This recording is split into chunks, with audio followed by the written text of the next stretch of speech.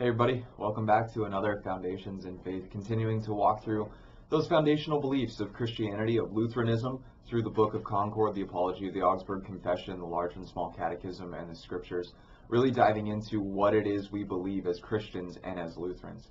Last week we talked about baptism, kind of an introduction to baptism, outlining kind of a pretty big overview of what that is, what the sacraments are, as we'll be talking about the Lord's Supper coming up here soon as well.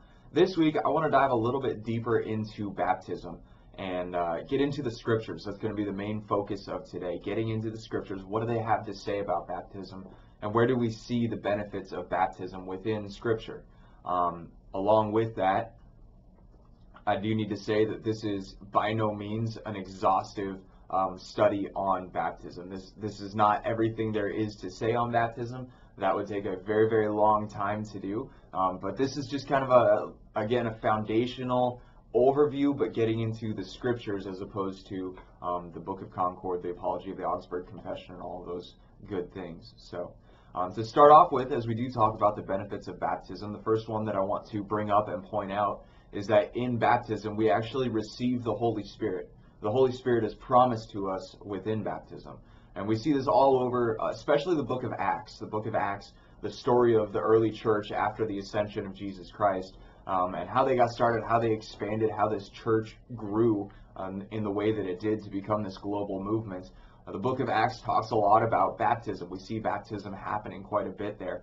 So if you are curious, if you want to see what this looks like, you can read through the book of Acts, and you can kind of walk through and see what baptism looked like then as well. I mentioned last week that it's within the book of Acts that we get some of our infant baptism teachings, as entire households were baptized, as entire households at that time especially would include small children, most likely infants as well, and they were not excluded from that baptism, but rather welcomed into it.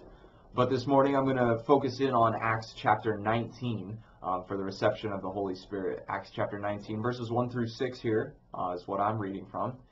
It says, "While Apollos was at Corinth, Paul took the road through the interior and arrived at Ephesus." So Paul now is teaching in Ephesus. There he found some disciples, and he asked them, "Did you receive the Holy Spirit when you believed?" They answered, "No, we've not even heard that there is a Holy Spirit." And so Paul asked, "Well, then what baptism did you receive?" "John's baptism," they replied. So these disciples, they'd heard the word, they'd heard about Jesus Christ, they believe in Jesus Christ, and yet they haven't received the Holy Spirit yet. They didn't even know the Holy Spirit was a being, was something they could receive. And so Paul points this out to them and says, speaking towards the baptism, "What baptism did you receive?" Or what baptism were you baptized into? They say the baptism of John. And so Paul explains John's baptism, this is verse 4, John's baptism was a baptism of repentance. He told the people to believe in the one coming after him, that is, in Jesus Christ. And so on hearing this, they were baptized in the name of the Lord Jesus. And when Paul placed his hands on them, the Holy Spirit came on them, and they spoke in tongues and prophesied. And so we see here there is an element of, yes, belief that comes before baptism. They believe in Jesus Christ. They believe in the word they had received from other disciples about him, and yet still hadn't received the Holy Spirit. And it's only when they are baptized in the name of Jesus Christ that the Spirit actually comes on them, and then they're given the spiritual gifts. They're given the gift of prophecy and speaking in tongues here, it says. And so along with the gift of the Holy Spirit does come the spiritual gifts that we are given. And this is from 1 Corinthians chapter 12, verses 7 through 11. And here Paul is writing about those spiritual gifts. He says, "Now to each one the manifestation of the Spirit is given for the common good." The manifestation of the Holy Spirit that's given to you in baptism. What do those spiritual gifts look like, or what gifts does that Spirit bring? To the one there's given, through the Spirit, a message of wisdom. To another, a message of knowledge by means of the same Spirit. To another, faith by the same Spirit. To another, gifts of healing by that one Spirit. To another, miraculous powers. To another, prophecy. To another, distinguishing between spirits. To another, speaking in different kinds of tongues. And still to another, the interpretation of tongues. But key to all of this is what Paul has to say in the next verse, verse 11. All of these are the work of one and the same Spirit, and he distributes them to each just as he determines. And so it's the gift of the Holy Spirit, that one Spirit, the Holy Spirit, that then gives all of these different gifts. And it's through these gifts then that the Holy Spirit chooses to work and operate within this world. Those gifts also bind us together. They bind us together as the body of Christ. They bind us together as the way that Christ has chosen to work in this world, that he's chosen to carry out his will within the world through the gifts of the Holy Spirit, through working through us. And as he does that, he calls us to be his body, and again binds us together, unifies us through the Spirit, which is one of the reasons that we highly encourage baptism to take place within the church. Now, I said last week, do you have to be a pastor to baptize someone? No, absolutely not. It's not the pastor, it's not the office, the pastoral office that makes baptism effective. What makes baptism effective is the promise of God, the Word of God, and God's presence there, and the faith in the Holy Spirit that show up within baptism. So it's not the pastor doing the baptism, and yet we encourage people to have a baptism at church because of this teaching. And the truth that as you are baptized into the body of Christ. You are baptized into this family. You are unified with the body of believers. And that's a powerful statement, a powerful testament to have a baptism in the church, in the midst of other believers, as we welcome that baptized child or baptized person into our family. So there is a unity that comes about through baptism, through the Holy Spirit, that we celebrate, that we encourage within the church. The next gift I want to focus in on through baptism is the forgiveness of sins. And so again, we're going to turn to Acts here. We're in Acts chapter 2. And this is all over through Acts again. So please, if you want more, feel free to read through Acts and study in that way. But this is Acts chapter 2, 36 to 38. Therefore, let all the house of Israel know assuredly that God has made this Jesus, whom you crucified, both Lord and Christ. Powerful statement of who Jesus is, of what he did, and the power of his name that we are baptized into. Then continuing on, verse 37, now when they heard this, they were cut to the heart, to the Jews that were standing around, that were listening to the sermon. They said to Peter and the rest of the apostles, men and brethren, what shall we do? Peter said to them, repent, and let every one of you be baptized in the name of Jesus Christ for the remission of sins, and you shall receive the gift of the Holy Spirit. So Peter here is very closely linking forgiveness of sins with baptism. Very, very closely in that sentence. Also, he mentions, again, the gift of the Holy Spirit that's given there. Paul speaks this way as well in 1 Corinthians 6, verse 11. Such were some of you. And here, in the verses just before, he's given a list of sins, of sinful people, the way people were living in their sins, calling them drunken, idolaters, all those good things. And continues on to say, such were some of you, people in Corinth, who are baptized, who are now in the church. You were that, but you were washed, you were sanctified, you were justified in the name of the Lord Jesus Christ and in the Spirit of our God. So again, you were washed, you were baptized in that way, and through your washing you were sanctified, you were made holy, your sins were forgiven, and you were justified in the name of the Lord Jesus Christ through that baptism. Again, from Acts chapter 22, this is verse 16. And now what are you waiting for? Get up, be baptized, and wash your sins away, calling on the name of God. So again, all over in Scripture, just a few passages there that highlight baptism does bring the forgiveness of sins, the washing away of sins, and justification with God, as we talked about justification for a number of weeks beforehand. Yes, through faith in Jesus Christ, faith in what he's done for us, and baptism is a way that comes to us. It's something that our faith can latch onto, our faith can turn to, and say, I'm baptized into Jesus Christ. His sacrifice was for me. I believe in that sacrifice. I believe in Jesus. Because of that, my sins have been washed away. The last one that I really want to get into, and I want to spend some time on this. How are we doing on time? 9.5 minutes. All right. Baptism brings about a change. Brings about a change in the person. I've said before, identity is a really big teaching for me. Who we are, who we were before Jesus Christ, who we are after faith in Jesus Christ. Baptism is one of the key ways that our identity is changed. Our identity is changed from sinful to righteous. Our identity is changed from of the world, worldly, caught up in our sins in that way, to of Christ. Now we are in his home, in his household, in his inheritance, not caught up in our sins, but rather freed from our sins. And so Romans really speaks this way. I'm not going to dig into these verses that I'm going to give you, but I encourage you to look up these verses, to do a little bit of study on your own, that speak this way, speak of new life in baptism. That would be Colossians 2:12, and you can read around there, Galatians 3:27, Titus 3:4-7. Hebrews actually speaks this way as well, the author of Hebrews, as he talks about ancient Israel and the way that God brought them through the Red Sea. And the author of Hebrews there actually links baptism and the Red Sea very, very closely.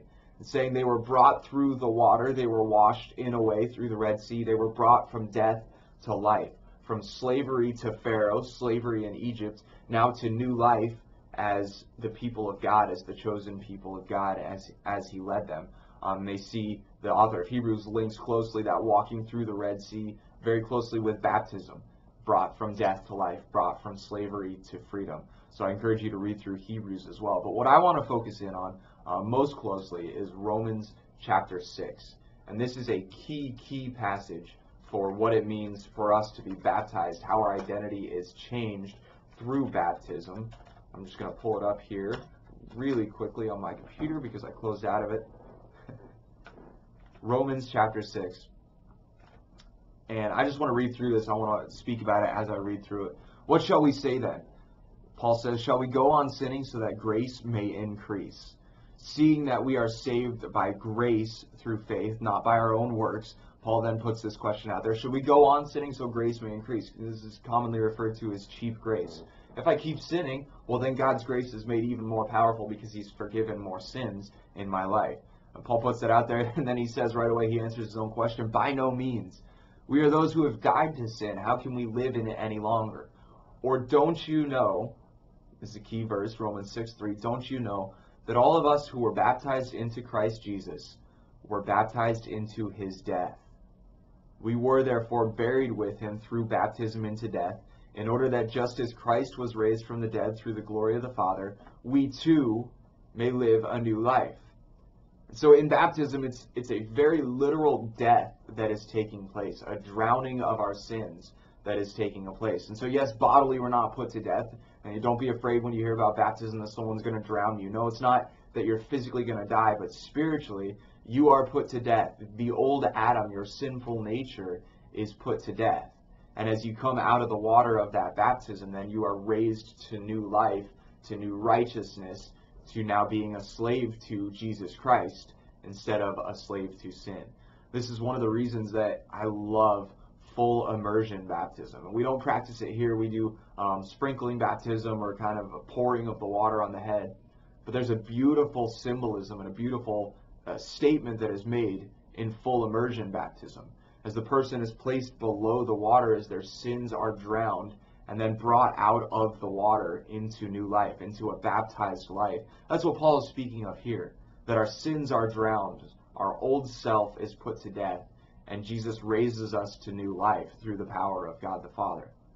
He goes on to say then, for if we have been united with him in a death like his, if we have died like Jesus Christ, we will certainly also be united with him in a resurrection like his. One of the promises of baptism is eternal life, that we will experience a resurrection. Not a resurrection through baptism, meaning that as you come out of that water, you're given new life. Yes, you have that. Yes, that is a promise. But here he's speaking of a resurrection in times to come, at the end times.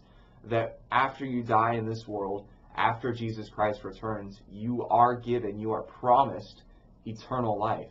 That you will be raised from the dead and live eternally with Jesus Christ. He speaks about that a little bit further in Romans 6, so we'll touch on that again as we get there. But he continues here, Romans 6, verse 6, for we know that our old self was crucified with him, so that the body ruled by sin might be done away with, that we should no longer be slaves to sin, because anyone who has died has been set free from sin. And again, linked very closely to baptism. Through baptism you have died. Through that death you've been set free from sin. Now if we died with Christ, we believe that we also live with him. For we know that since Christ was raised from the dead, he cannot die again. Death no longer has mastery over him. The death he died to sin once for all. But the life he lives to God. Now in the same way, count yourselves dead to sin, but alive to God in Jesus Christ. Therefore don't let sin reign in your mortal body so that you obey its evil desires. Don't offer any part of yourself to sin as an instrument of wickedness, but rather offer yourselves to God as those who have been brought from death to life, and offer every part of yourself to him as an instrument of righteousness. For sin shall no longer be your master, because you are not under the law, but under grace. All of that happens through baptism. We're removed from the law and put under grace through baptism, through the forgiveness of sins that's given us in baptism, through the new life that is given to us, this resurrected life here, now, and present as the people of Christ, rather than living in sin. What does that look like? As we were slaves to sin before, now we're baptized, now we are slaves to righteousness. Paul goes on to say, what then? Shall we sin? Because we're not under the law, but under grace. So first it was so that grace might increase. Now it's saying, does it even matter if we sin? It doesn't matter, we're not under the law, we're under grace. He answers that question, by no means. Don't you know that when you offer yourselves to someone as obedient slaves, you are slaves to the one you obey?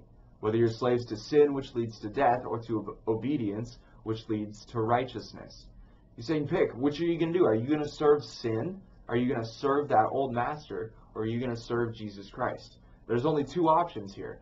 And there's a lot of discussion about free will. What does free will look like? But St. Augustine wrote a book called On the Freedom of the Will. And he basically puts forward what Paul is saying here. He echoes Scripture and says we really don't have free will in the way that we often think about it. No, our wills are bound either to sin before Jesus Christ, before saving faith, and before baptism. We don't have any choice. Everything we do is sin.